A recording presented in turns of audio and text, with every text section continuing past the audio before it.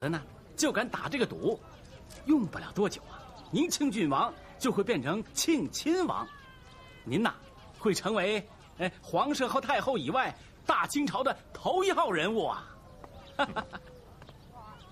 你小子，我真把你看扁了。你是个明白人，别开当铺了，跟我当差去吧。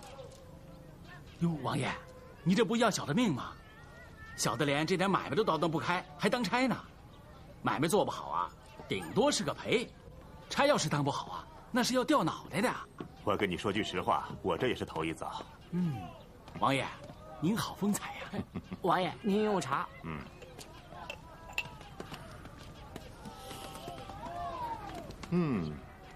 这滋味跟刚才不一样。是，坐。这是属马。王爷，别，小的想孝敬你还来不及呢。这钱你拿着。别介，这饭钱能赊，赌钱能欠。你开当铺赚的就是这一进一出的钱，我啊，别坏了你的规矩。我来。哎呀，从今以后啊，您就是龙归大海。小的以后想孝敬您呐，还怕找不着地方呢，不是？您拿着。那就另说着了。王爷，以后啊，您就在皇上面前当差了，有什么好事啊，别忘了带小的们玩玩啊。这官场上的事儿啊，你还是不明白啊。说变就变，翻云覆雨。我呀，也就是先混着，不定哪天这珠子还得搁你这儿。别忘了咱俩的交情，啊！王爷慢走，王爷慢走。您慢走。真是一处幽静所在。老兄，这是你在北京的第几处宅子？不瞒你老兄说呀，我李光照从海南到北京，也就置了这么一点产业。如果你喜欢，它就是你的了。那怎么使得？怎么使不得呀？我知道你在宫里头也不容易，别人送点东西还得东掖西藏的，多不方便。有了这宅子啊，今后不管发生什么事，也有个安身的地方。咱哥俩交往这么久，彼此也对了脾胃。你有什么事要我帮忙的，说吧。实在，我就愿意跟你这样实在人交往。那我也就实实在在说了。听说颐和园这工程是不是需要大批的南洋木材？你狗鼻子就是灵啊！你瞧。不过我得告诉你，宫里规矩森严，这等事咱要是办了，万一查出来，你我的脑袋搬家那倒是小事，恐怕连李大总管都得吃不了兜着走。有大总管那儿拖着，咱们怕什么呀？话不是这么说呀，怕就怕没有不透风的墙。有好处的时候，瓜甜籽儿蜜；出了事儿啊，上楼抽梯，过河拆桥，这种事儿谁也保不齐。你说是不是？透彻。可要都像您这样透彻，那咱们谁也得不到好处了。您说是不是啊？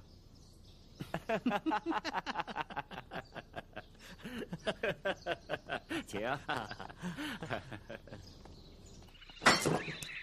我就不信，这南洋木材就这么难搞，就是你们这些奴才不肯上心。我知道你们的能耐，若是上心了，这天上的星星都能摘几颗下来。不要光想着捞油水，正事儿全不干。更不要以为我好糊弄，我可不是纯王爷，他老人家天皇贵胄，给定银子当土块。我是穷贝勒爷出身，针尖挑土过来的，一丝一毫的计较惯了。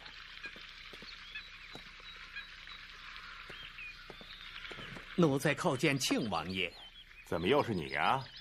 李莲英呢？禀王爷，李总管太后那儿走不开，就叫奴才过来了。这颐和园工程总监他是怎么当的？我都替他当了大半个家了。哎，这木材的事儿，你们内务府到底有法子没有啊？禀王爷，有法子了，在那儿呢，是吧？啊，给庆王爷请安。王爷，这就是南洋客商。好。啊，请。嗯。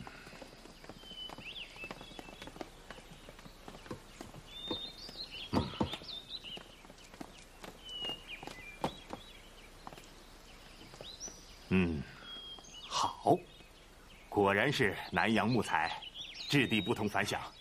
这堆木材，就算小的孝敬朝廷的，以后王爷需要多少，小的叫洋人再拉多少来。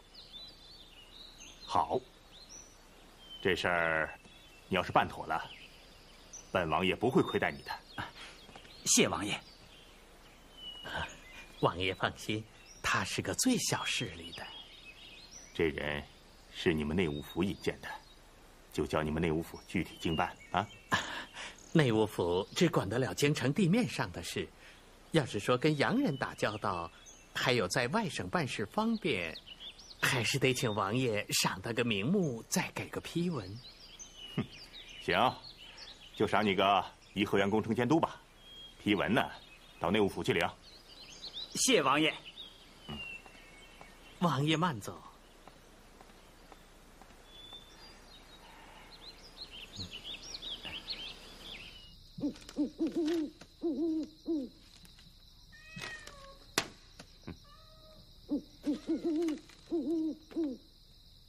小德子，在。你的胆子可真大呀！李光照这事儿，你捞了多少好处？奴才不敢瞒大总管，他只给了奴才一座小四合院。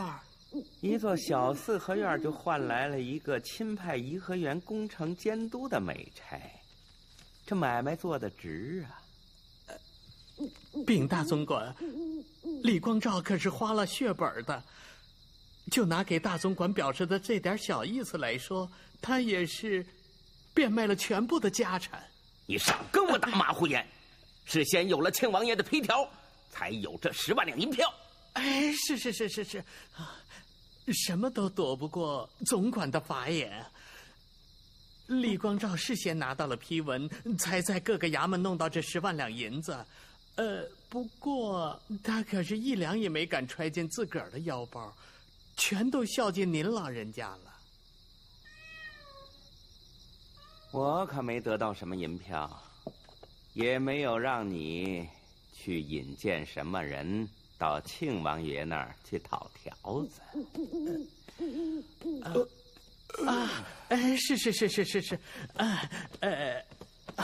李总管对这些事儿一概不知，奴才口里如果有半个字牵扯到大总管，天打五雷轰。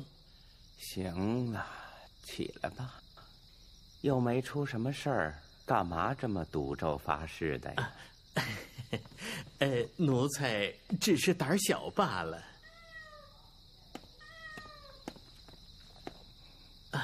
其实有大总管在，能有什么事儿呢？您喝茶，搁这儿吧。小德子，你知道庆王爷的来历吗？嗨，奴才就知道他贪得无厌。等这批木材办完了，他的批文就成了银票了。那你可知他为什么这么贪得无厌吗？哪有不贪的王爷呀？贪和贪得无厌是两码事儿。如果庆王爷呀一生下来就是郡王爷，他就不这么贪了。难道他没有承袭他阿玛的王爵？本来呀，他阿玛是有郡王爵位的，可偏偏在他父死扶丧的时候，耐不住寂寞，娶了个小妾，这可就犯了王法喽。郡王的爵位也给革了，所以庆王爷刚一出生的时候啊，竟得了一个辅国将军的称号，熬了好多年呢，才熬了一个辈子，又熬了好多年，才落了一个背了。哎，也真够他熬的。什么时候封的王啊？本来呀，他就没有再封王的希望，可是他家住的呀，紧挨着太后的娘家。这太后呢，有个弟弟叫桂祥，对，桂祥。他呀，要经常写信问候太后的起居。哎，你可别小看这事儿啊，这一样的问候话呀，要绕着弯儿的说，要问的呀不重样，不烦人。这样的信呢，太后的弟弟桂祥写不来。说来也巧了，咱庆王爷呀，这不幸的家世倒使他学了一手好文墨，所以呀，这代笔写信的事儿就落在他身上了。哎呦喂，这一来二去啊，他两家竟结成了儿女亲缘呢。那不是和咱家太后成了亲戚了吗？虽然不是近支吧，可总是沾亲带故了。所以呀，咱们庆王爷就时来运转了，那郡王的爵位又回来了。这么多年的风风雨雨呀，让咱们庆王爷得出一个理儿：什么都是虚的，只有银子是实的。现如今呢，这李光照要使银子说话，在庆王爷这一关过得是很通畅啊。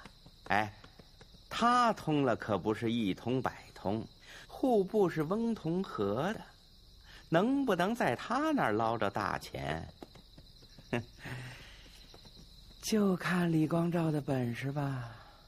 李光照派了一个人带着银票啊到翁府去了，可是啊，让咱们那一尘不染的翁师傅给臭骂出来了。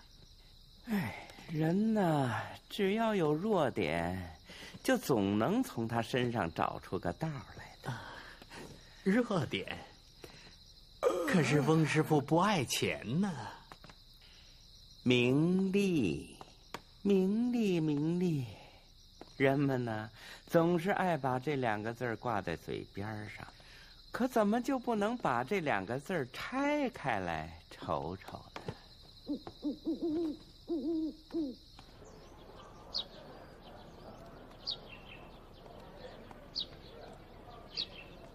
哎，坐吧。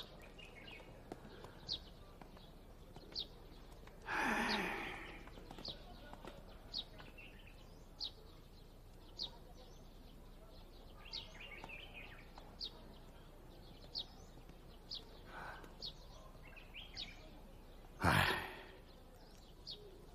这60万两银子，我不能批给你。为什么不能批？少权啊，我可不是为难你啊。你看，这一年刚刚过去了一半，户部啊就剩下这些个银子了。你知道这宫里头用度浩繁，哎，李莲英一旦开出个条子来，我手头一点现银都没有，那可怎么得了啊？可一旦打起仗来，我北洋军舰没有炮弹。这话严重了吧？啊，哎，你看呐，这眼看就要换季了，宫里头的女人们呢，要添置新衣裳，公公们呢，要换床单被褥，太后那儿自不必说了，一切都得换新的。真主子还尽要些洋玩意儿，更加难办呐。可是难办也得办呐。这些个事情，你翁师傅比我知道的多呀。可我好像记得，这宫里用的东西都是分账划拨的，用不着你户部再出啊。少权呐，修园子也是分账划拨，可银子还不是照样得从北洋扣吗？我这个户部尚书啊，难呐。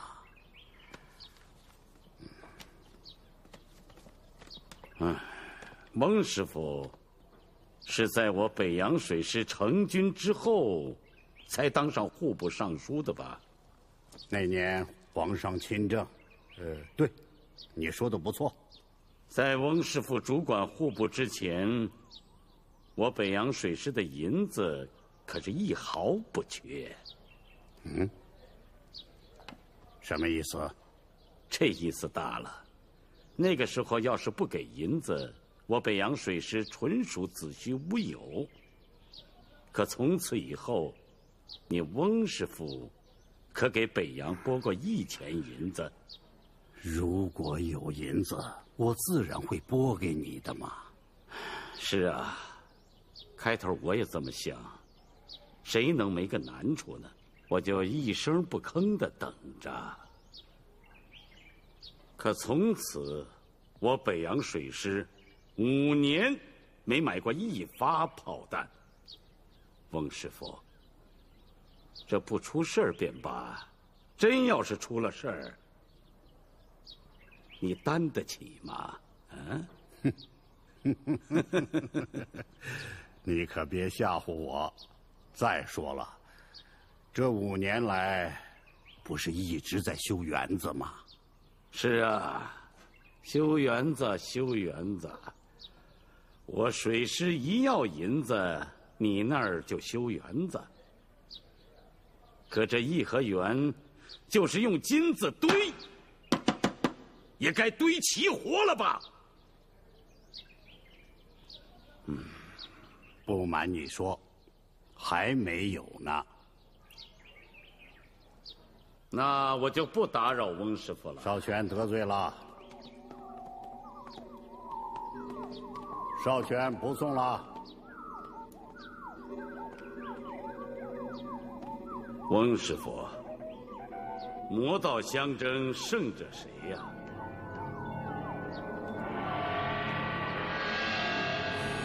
魔高1尺，道高1丈。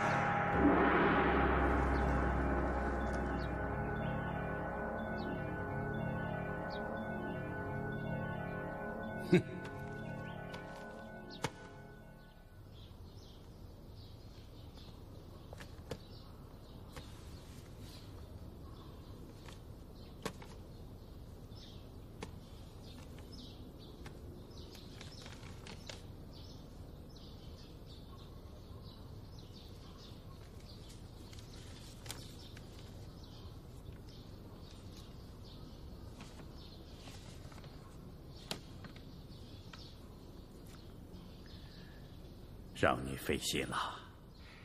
怎当大人费心2字？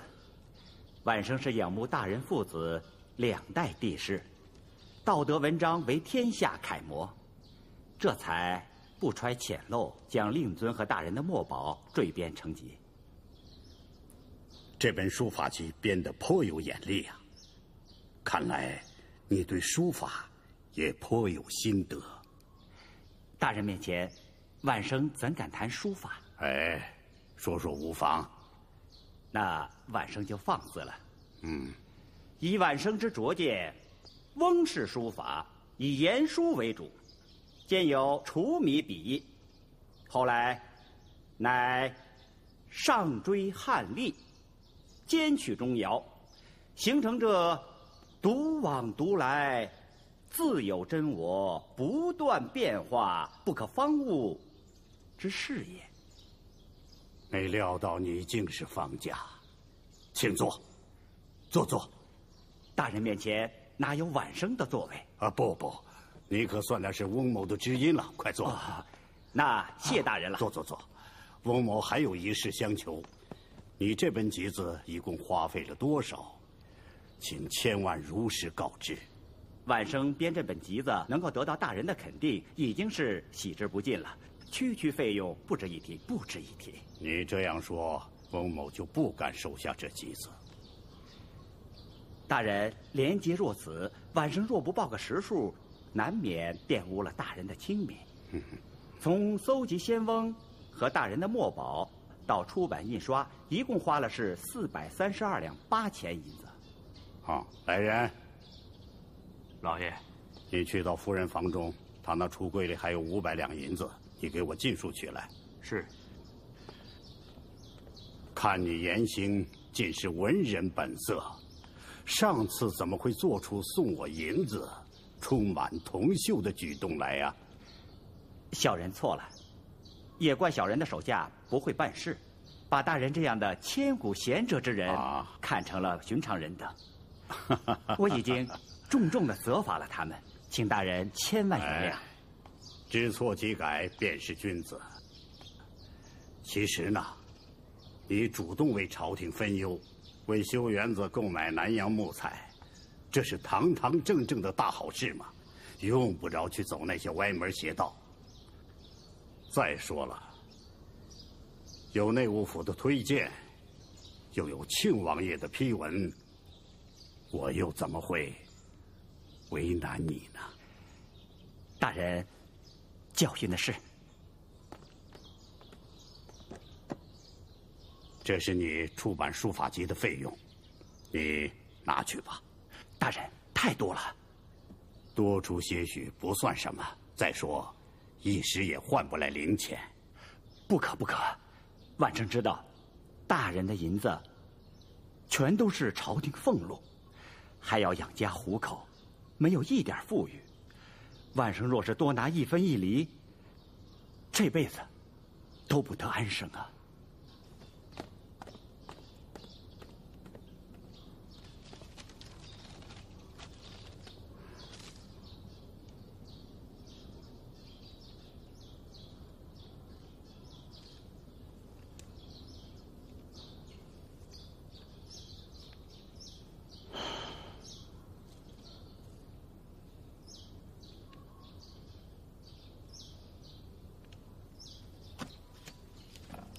那就付你400两整数，再加上这个，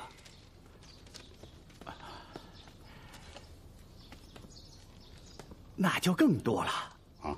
什么？大人的真迹乃无价之宝，岂止值500两银子呀？我从不卖字，所以就更加珍贵啊。那大人的墨宝，晚上就收下了。可是大人要执意付给小人银子，小人……好了好了好了，说你的正事儿吧。订购南洋木材，你估摸着需要多少银两啊？那就先拨60万两吧。怎么要那么多钱呢？用得了吗？大人的学问虽好，可是这商务上的事情却是另外的学问。买木材罢了，哪儿能用得上什么学问呢？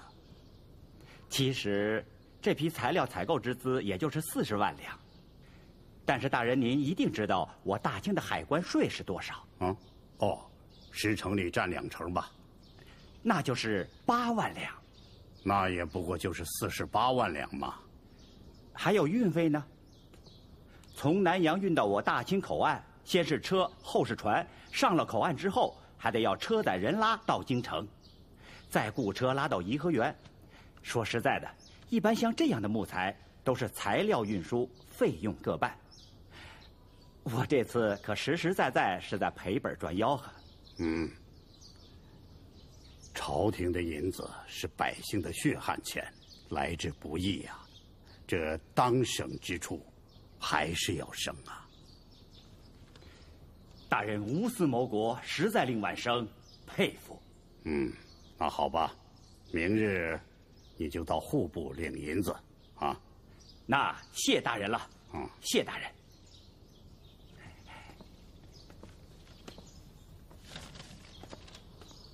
咯哩咯楞咯楞咯楞咯哩，哒哒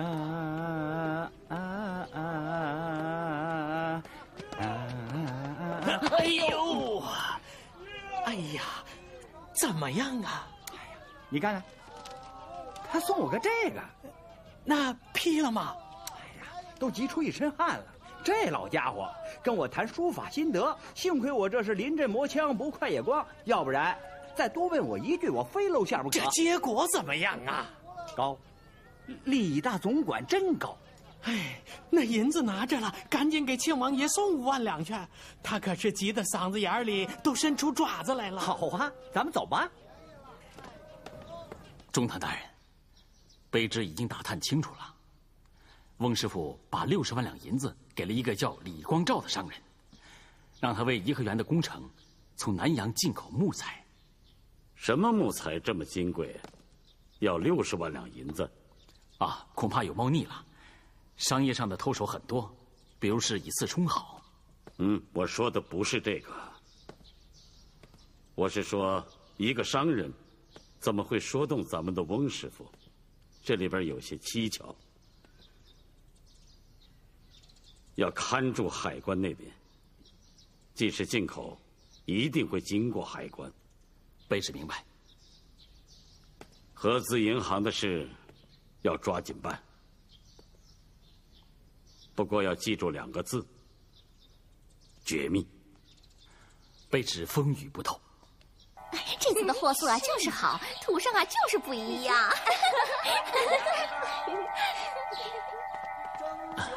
李正有劳公公禀报一声，李鸿章求见太后。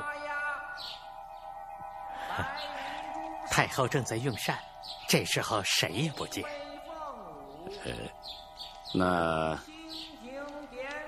是否请公公问一问李大总管能否一见？李中堂真是太客气了，我这就去禀告。好。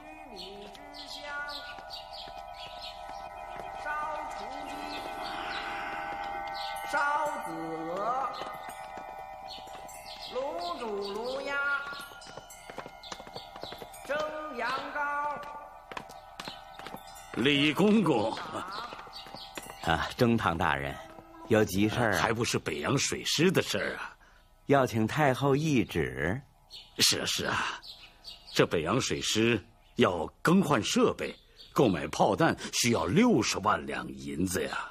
本来呀，皇上已经答应了，可又让户部给驳回了，所以我想请太后。中堂大人，要知道，咱家皇上和太后本是一个心思啊。是。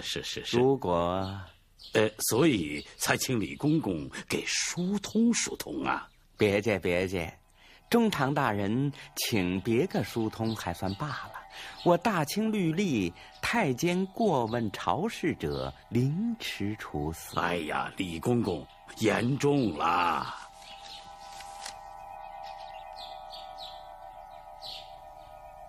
3000两，真是不少啊！看您这银票啊，倒使我想起来了，前些日子中堂大人送给我的脚气水可真不错。不过，你我同朝为臣，别因为这点小事坏了规矩。我您送给我那脚气水嘛，我估了个价啊，这10两银票不知道够不够？我想应该够。李公公，我去忙了。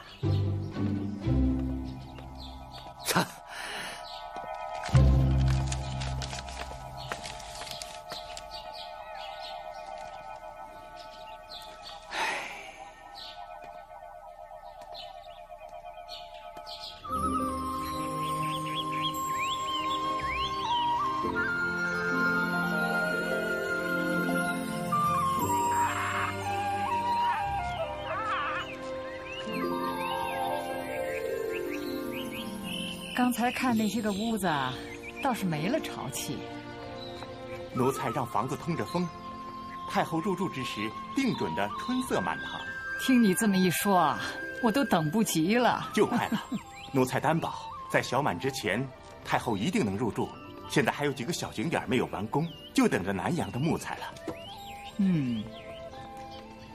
那南洋木材还没到吗？已经有了奏报，说是到海关了。再到京城，应该就在这几日。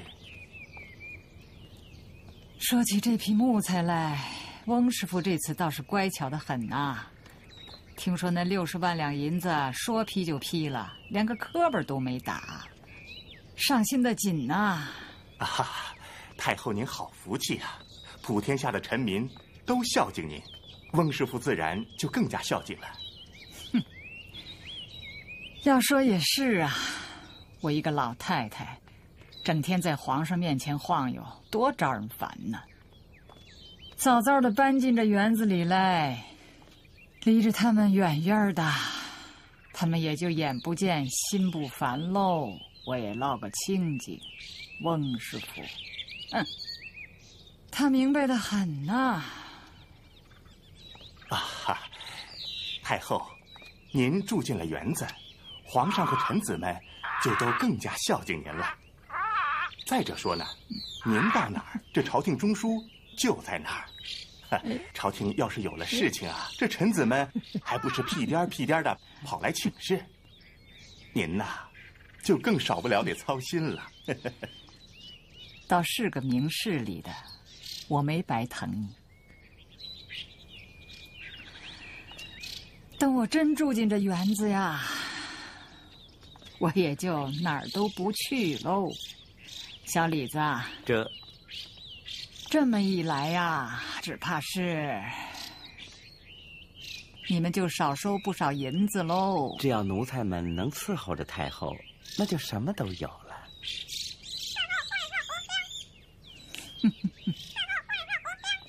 大人，木材扣住了，李光照抓住了。神，就是把天捅个窟窿，也要把翁同龢揪出来。啊，是。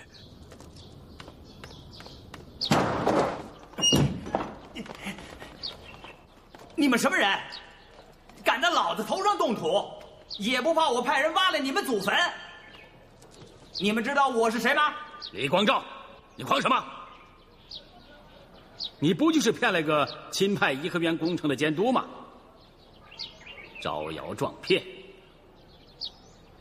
我老实告诉你，你这套三脚猫的功夫骗别人行，骗不了我。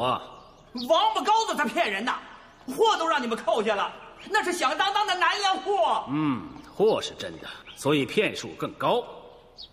你血口喷人！你报的材料的费用是40万两，可是你只用了5万。运输的费用你是实际用了1万两，可是你报的却是12万。这一多一少，你从中就大赚特赚了46万两。海关的费用是8万两，因为你手中有朝廷的批文，所以可以减半，这又多出了个4万。前后所得，你从户部取得的60万两银子，有50万进了你的腰包。这还不算，你丈量木材用的尺子还不是我大清的3元尺，是洋人的英尺。这其中蹊跷了多少，我还没有跟你算。说你是个奸商吧，那算是高抬了你。你是个蹩脚骗子。你到底是什么人？这跟你没关系。说吧，谁给你撑腰？老子的腰本来就粗，老子是朝廷钦派，特使特办，颐和园亲宫监督，干的是太后的工程，银子从户部支取，不是偷鸡摸狗，手里有朝廷的批文，海关有商务报表，我一切光明正大。哼，我看你能把我怎么样？小子，你狂！来人，有！走！干什么你们？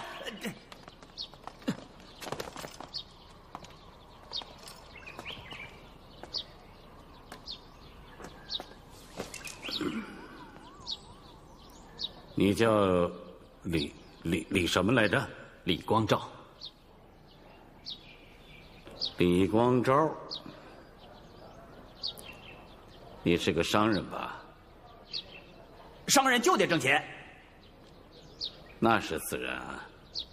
洋人有个词儿叫从业道德。以老夫来看，商人赚钱，这就是从业道德。大人，您真是小人的知音。可赚钱嘛，有多种赚法。有人赚得多，有人赚得少，有人赚得容易，有人赚得艰难，有人赚得安生，有人赚得心惊胆战。不知道你是赚哪种钱的？这，你认识他吗？不认识。他叫盛宣怀。啊！哎呦，哎呦，老爷，他是我们商界的老祖宗。我说，他赚钱的手段比你怎么样？大人，他是天下第一官商，小人是小本经营，怎么能跟他比呢？那你愿不愿意跟他一起赚钱？想啊。那好，你把此番如何勾结朝臣、欺骗朝廷的事儿都讲清楚。老夫让你跟盛大人一起赚大钱，赚安生钱。大人，小人这钱赚的可不易呀，那真是豺狼嘴里夺骨头，断头台上争性命，脑袋掖在裤腰带里头，我是火中取栗呀。我虽然从户部支取了60万两银子，可是材料费、运输费、海关税加起来，我用了10万两。大人，我没赚50万两啊！为了巴结庆王爷、德公公、李公公那儿的关节费，我就花了20万两，还外带送给德公公一套4合院。等事情完了，还得再给庆王爷5万两。翁师傅那儿虽然没怎么花钱，我只给他印了本书，就把他给买了。可是各部官员的关节费、书办的润笔费、王爷、大臣、下人的赏金，还有小人的差旅费、住宿费，这里里外外60万两银子，小人我只赚了10来万两啊！大人，您说小人容易吗？那些王爷们、当官的伸不动、绑不摇，50万的赚头，他们一下子拿走了40万。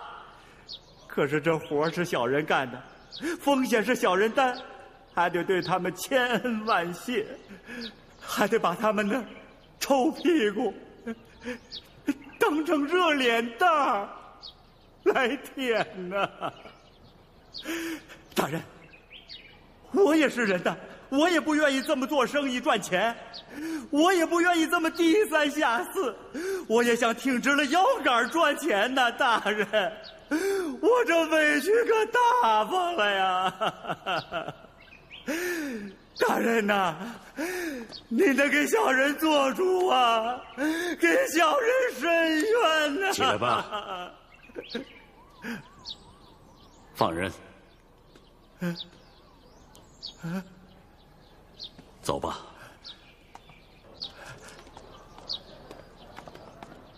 大人，怎么把他给放了？大臣和李莲英见动不得。李光照得的那10万两银子，罚没入我北洋银库。谅他翁同龢也不敢再追。啊，英国《泰晤士报》那个记者莫里逊，你去透个信儿。但是该透什么，不该透什么，你要拿捏准喽。这一单买卖，咱们只跟翁同龢做。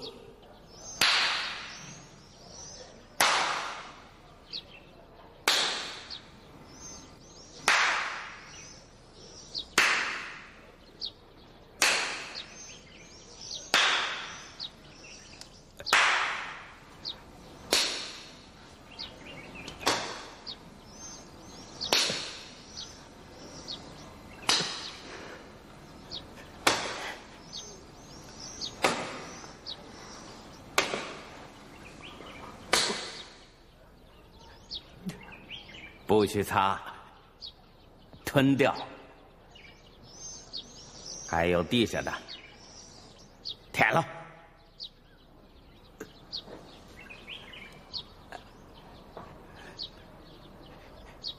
接着打。大总管，奴才不是已经认错了吗？再说了，李光照已经跑了，再也不会回来了。李鸿章的折子也没把咱卖出去呀，这事儿已经一了百了了。我打的就是你这一了百了，我又欠了李鸿章的人情，你知道吗？他是何等身份，我又是何等身份？这人情，我欠得起吗？打，狠狠的打，自个儿把自个儿打死算了。